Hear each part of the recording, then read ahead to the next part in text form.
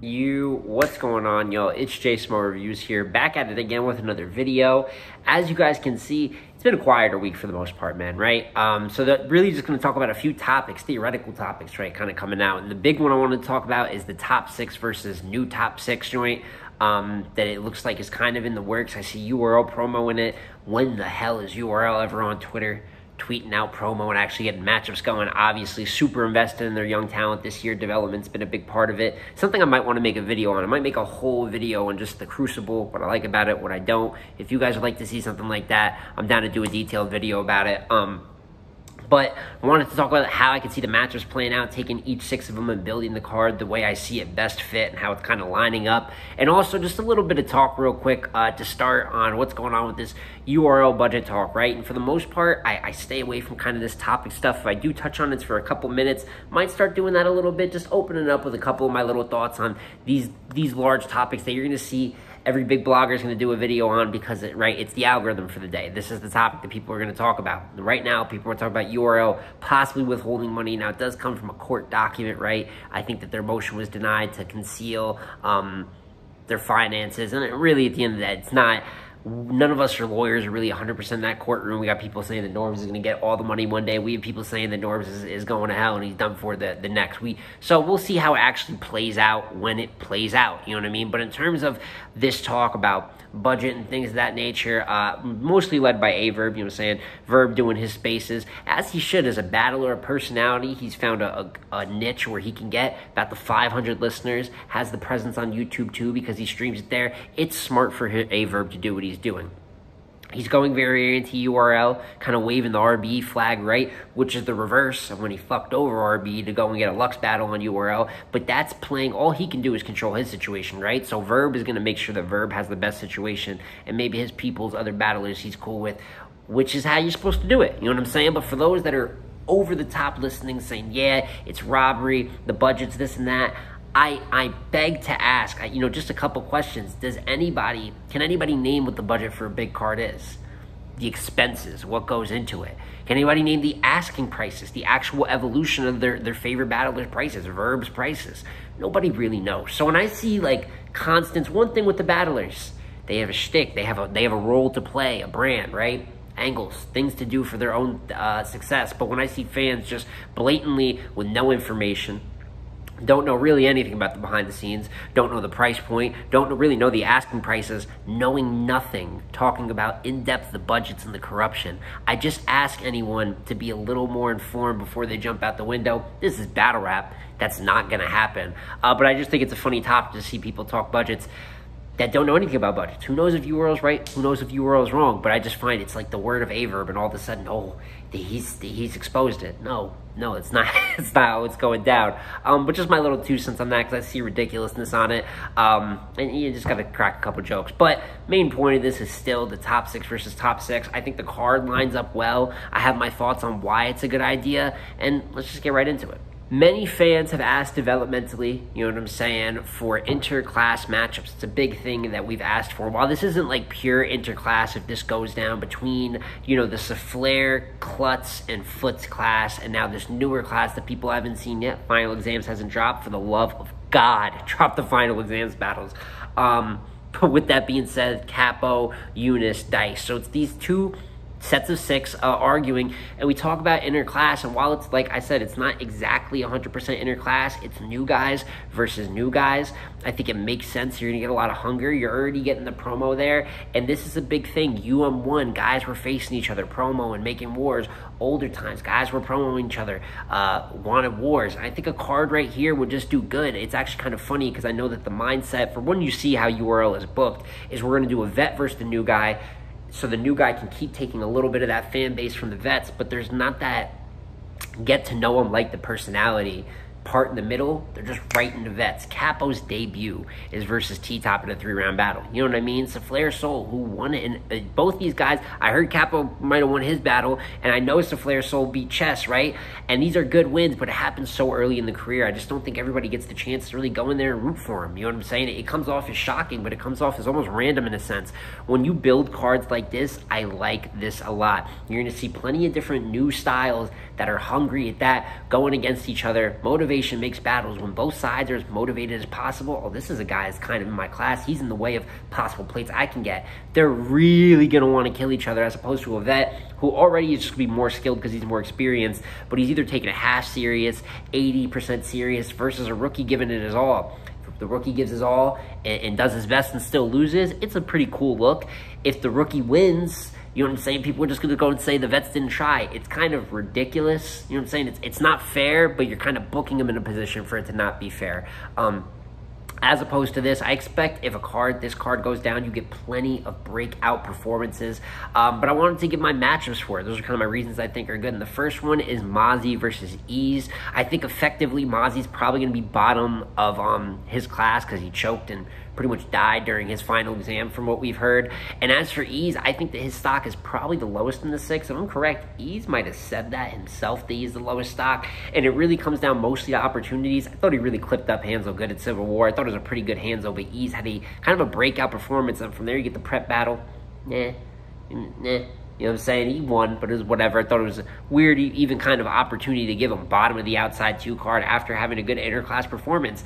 And then he goes in his second, the 3v3, which did not go his way whatsoever, right? His round in the 3v3 was really, really bad versus ours, respectfully. So you get this matchup, the South versus the South, right? Both of them have extreme, like, Southern sound, you know what I mean? Louisiana for Mozzie, if I'm correct. And then as for Ease, I believe he's Florida. You know what I'm saying? Deep Florida. So I just think it's a good Southern matchup, and it kind of makes sense for where they are compared to the rest of their class. Next matchup I'd like is Bandit Montana versus Hansel. Hansel has kind of become the spokesperson for his top 6, so maybe some people would argue, and especially since he does have a judge win on Eunice, that he should be battling up. It's just the way that I'll see it mapped out when you see the other matchups I have style-wise.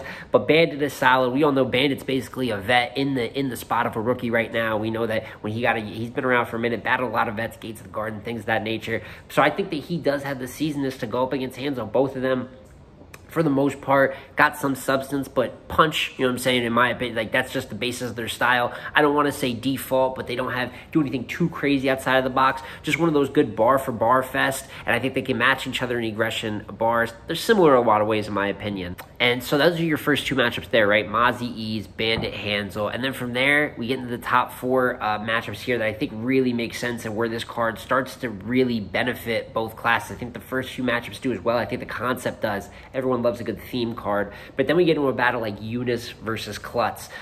This is a battle that I think would be extremely fire. Clearly, it's the pen of the pen. It's the top pens from each class going at it. True pen styles at that kind of pride themselves on the intricacy and being way more complex, way more detailed than their counterparts. Doesn't mean that they're exactly just straight better battlers by any means, but just in terms of that particular category, they are pens to the core. And as for Eunice, probably the most known from his class, very big on Twitter. We remember his come up through the spaces, at least a lot of us do. You know what I'm saying? Obviously, not everyone was there to see the spaces battles, but that is a good amount of what this class is made out of. Dice, Eunice, even Wusa, although Wusa was doing live battles around the same time. They did come up through that era, spaces, and even then Eunice has made a good transition live. We all know the Hansel battle just came out in the Riot. Very, very good battle. His Chef Trez battle never saw the light of day, which I think is just unfortunate. Also has a bunch of OSBL work. So, you know, Eunice has got some experience out here. His brand's up there a little bit. And as for Klutz, I'm extremely impressed with Klutz.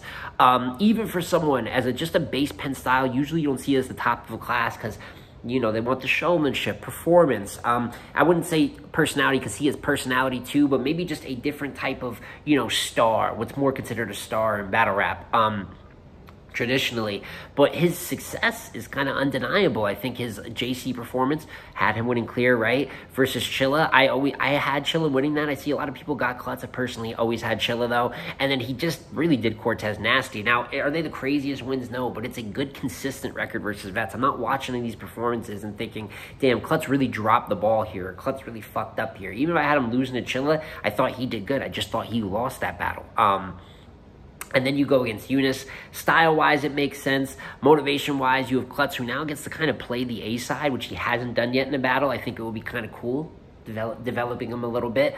And on the flip side, like I said, for Eunice, heard he just had a great battle with Miss Hustle. Even with Hansel, he had a great battle. Now, if he has a great battle with Hustle, Hansel, Klutz, that's what people like to start seeing building up. Yeah, you got the vet in there, which she promised him a look during Midnight Madness. He won the Midnight Madness tournament as well. So that the story of that makes sense. But then the rest of these, you're building up against the class that's ahead of him, and he's having good footage. People will start to root for him, and it just shows in the way that Eunice already kind of gets a lot of praise. I think it's just a very smart battle to book if you're going to book this card. From there, similar in terms of style matchup, Wusa versus Souffleur. I think that could be power punchers. They both have a great real talk bag. They both have a great power puncher bag.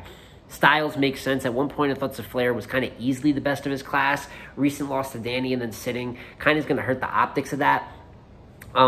But I still think he's immensely talented, probably still has the highest ceiling of anyone in the class, in my opinion. While Wusa, people haven't gotten to see him. I haven't gotten to see Fonz versus Wusa yet, but I heard that he really held in there as a power puncher. I've heard people ask for Souffleur and Fonz. I think that might be another jump kind of in the wrong direction, especially with Fonz just becoming top tier, in my opinion. He's a little bit of bigger fish to fry, different trajectories on. So if you want both of them to battle Fonz, have them battle each other. Great battle. I think that could possibly be the best battle of any of these on the card that I've mentioned. So going into the final two battles of the card, and you'll see style-wise, the second to last battle follows the format of the rest, where it's kind of that mirror match situation with Dice and Foots. Now, we talked about Wusa and Souffleur being the power puncher matchup. I think this is another puncher matchup, but I think it's more rapid fire, right? Souffleur and Wusa, build up, bomb. Build up, bomb. Big reason they put Wusa against Fonz. As we talked about, with Dice and Foots, you're going to get more. You're going to get a ton of haymakers, but it's back-to-back. It's back-to-back punching for the most part. Foots coming off what we heard is a fantastic performance versus Nitty. I know that's got a bunch of controversy around it with the time limits. Definitely, once again, mistake on the league's part with how that's been handled. And it sucks that before we even get to see the great performance, we're already going to have all these different lenses and context that people are already kind of putting on it. But it doesn't change the fact that I heard he did great. All I see Foots do for the most part, win or losses, do great. Seems like a real student of the game, trying to learn. That's all you can ask for from these newer talents. No, a lot of legends, the Rocks, the Cows, a lot of people weren't just pure winners coming up. It's a little 50-50 at first, but it's about getting better. We can have someone that starts out great, but if they start out great and don't get better, as opposed to someone who starts out good and you see constantly every battle, there's just more comfortability. There's things that they're trying out better. I think Foots has that potential to be a star because I think he's willing to work to be one. And as for Dice, I've been very excited about Dice in this class. Pure puncher just says bars for the most part where I'm like, how did you think of that? You know what I'm saying? Where I'm like, oh, that was creative as hell. Just so creative with the wordplay. I think Foots is very similar in that vein. I just think this is very similar. Woos and Souffleur, the power punchers, Eunice and Klutz, the pens. Bandit and Hansel, you know, somewhat still punchers at that. Mozzie and Ease, you get the straight Southern sound. They really sound a lot alike, even though they are from two different parts of Southern regions. And then Dice versus Foots, the rapid punchers. So for the most part, this card lines up and makes sense stylistically. The theme of it makes sense. This is the opportunity to kind of build these talents, not just throw them against top tiers. This is the ones that I'm telling you people will be more locked in and interested to learn the talents, because we know whoever wins some of these battles is going to be the top pick'ems of the class, has the future. And if you lose, it's not all said and done, but you know, you got to thin the herd a little bit, and cards like this allow you to pick who's really going to be the greats. And then haven't even talked about the top battle, which is kind of the one that's been promoted the most, tweeted out by URL, their skits, their talk the most shit to each other, and that is Capo versus Authentic. Now, I'm not like the craziest over it on paper, just because unlike the other ones, it doesn't have the immediate, oh, this makes sense for this reason. But with that being said, they've promoted to the point it makes sense. Both two of the more vocal ones, Capo, one of the more known, in my opinion, and higher ceiling guys from the newer class, the newest top six. Like what he does, great real talk bag, similar to Authentic. Authentic, someone who I kind of wrote off at first. Thought after the Chef battle, he might not get it again. Didn't hear much noise from him. Jackboy battle was impressive. The 2-on-2 and 3v3 sense, he's done just good enough where I can't really say there's been a drop in stock or anything like that, but hasn't really had a wow moment like that since the Jackboy battle. So right here, you get an opportunity for just a good battle. It's not something that people, I think, are expecting at first. I think when you look at Authentic and Capo on paper, it doesn't jump out like the others for that style reason. But as we talked about at the beginning, motivation is going to be new class versus new class. I know Capo's kind of been downplaying him, but I think with the way they've talked, it's already a battle that makes sense. I think they're both good enough to make it a great battle. And if it's going to be the centerpiece of this card, funny enough, it's not a battle I would have up there for battle of the night, but I think it just does make sense that they're going to talk to each other this greasy, and I think overall puts a great bow on a really good concept for URL. That is my full thoughts here for a possible top 6 class, just my wish list on it. But when I see something like that that's getting so promoted, I love booking, guys. This is what I like to talk about. I like to talk about possible matchups over anything else in battle rap. So when I see a concept like this, especially with the demand for theme cards, we love theme cards, man. I feel like URL has a really hard time pulling off themed cards. You do have stuff like Kings versus Queens, right? That has become a staple, but I'll never, how many team versus team cards, you know what I'm saying, have we asked for? We have gotten rookies versus vets in a few different ways, but I remember for years when we asked for it and it was just gone for a minute. There's all different types of themes that you can mess around with that people like, you know what I'm saying? We're always gonna like battles for the sake of liking battles, the matchups, but when you have that extra thing that kind of sells itself for it, people are gonna buy into it no matter what. It's just smart marketing for the battles, and on top of that, the style-wise does make sense here. It's versatility within the classes. Unis versus Klutz, the Penheads are going to love that one. You know what I mean? When it comes to power punchers, whether you like just big-time power punching or rapid punching, you got Dyson Flits and we got Wusan Souffleur to kind of fulfill that like bar-heavy stuff. Also, it's not like that's all they got. These guys heavy on the performance, heavy on the aggression. That's why they've gotten this far as it is. Real talk for the authentic versus Capo battle. I'm not going to call it a grudge match, but a little bit more of a personable, we've been going back and forth more so than these other guys have been going back and forth type of battle. Mozzie versus Ease for the Southern Sound. Even Bandit versus Hansel gives you another just straight punch fest, some all-around battlers. It just makes sense. I hope if it's not booked at late this year, because I do want to see a couple of the older top 6 class on volume. I think Klutz is kind of, maybe Klutz and Flits, it's the battle I'm hoping for. They've kind of earned that look to get in there again. But I know that the new class, I think the top 2 of the new class might face off on the volume as well. So if they're a little too busy towards the end of the year, I hope top of 2024, if you're not going to do UM, which is another great concept to do, this is a fantastic one that we're bought into. But it's been J Smo Reviews again here, y'all. Like I said, like, comment, subscribe. Let me know what you think of these matchups and if top 6 versus top 6 is something you're interested in. I'm going to catch you on the next one, man. Peace.